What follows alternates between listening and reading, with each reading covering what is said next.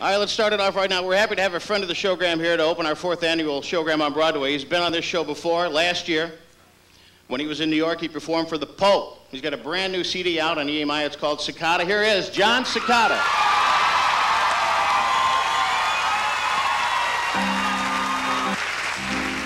Yeah.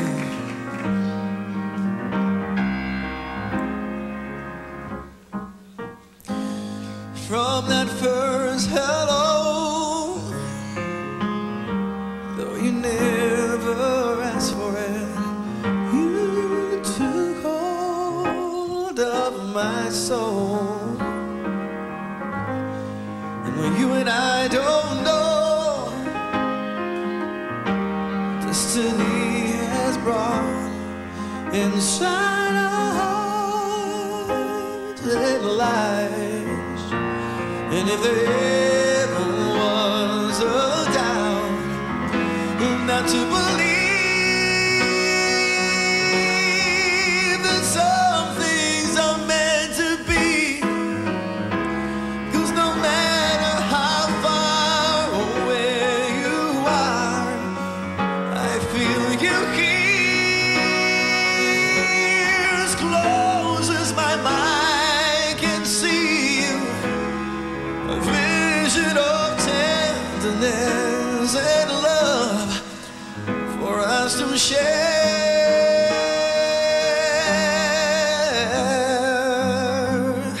I thought I would regret it, no, then I thought I could forget the times we shared together. But I never thought I'd care for you, baby. I never really thought it would come to this, oh no. And if there ever was a doubt, not to believe that some things are meant to be, 'cause no matter how far away you are, I feel you here as close as my mind can see you.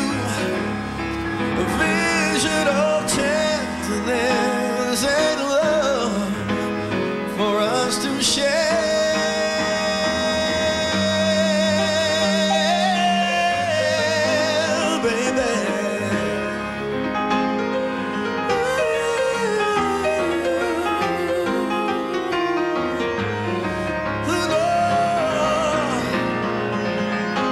And if there ever was a doubt, not to believe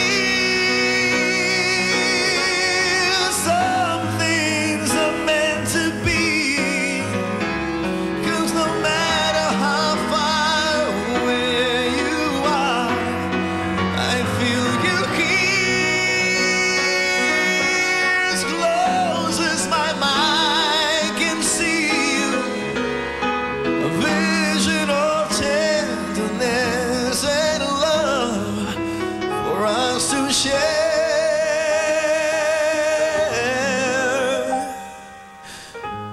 From that first hello,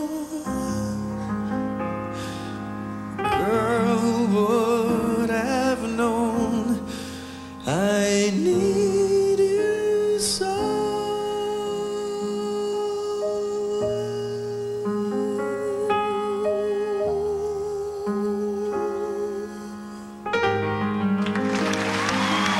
Ladies and gentlemen, Jon Secada.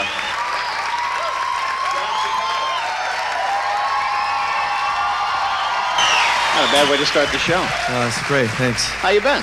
Doing real good, real Good. good. Yeah. So you got to play with the Pope. Well, you know, not. You know what I'm saying. Come on. You know, for the Pope. Hey, he's a big guy, you know what I'm He saying? is. It's, Got the big pole, you know, that the hat.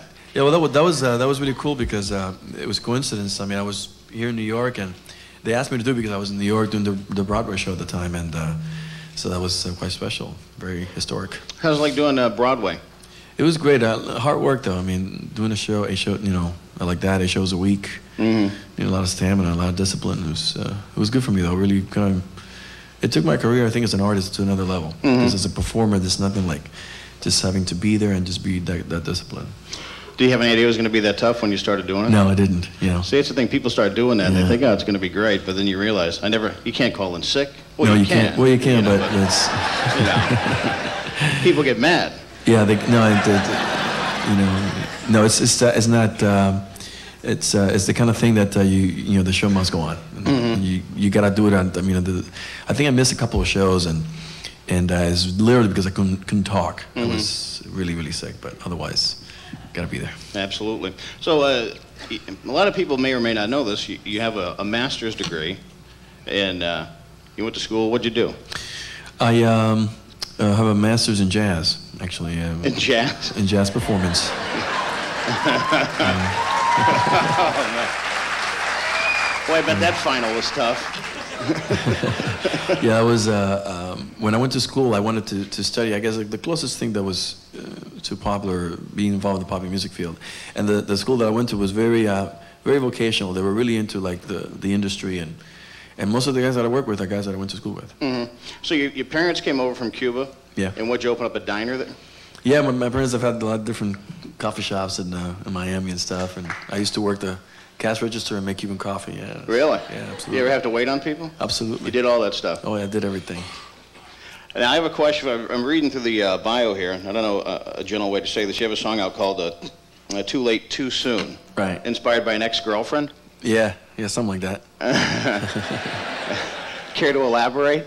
Well, you know, I had written a still lyrics a long time ago that dealt with it.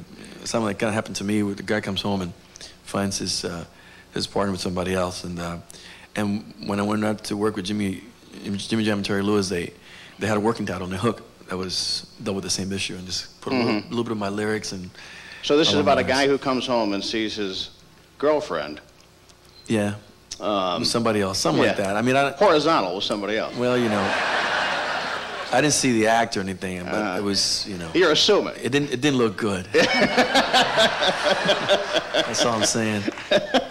So you did a duet with Frank Sinatra. Yeah. He was not there, was he? No. Isn't that where he lays the tracks on? You just come in and sing to his voice? Yeah, everybody did that, but it was just to be, you know, my name in the same album as his. That was just, you know, he's a legend, you know, a living legend, and. Phil Ramone, the guy that produced it, the record, did a great job in putting all the artists together. With, so does Frank get to listen to this and say if it's good or not, and if he doesn't like it, he'd call you back? I guess so. So I'm glad it was good. Yeah, really.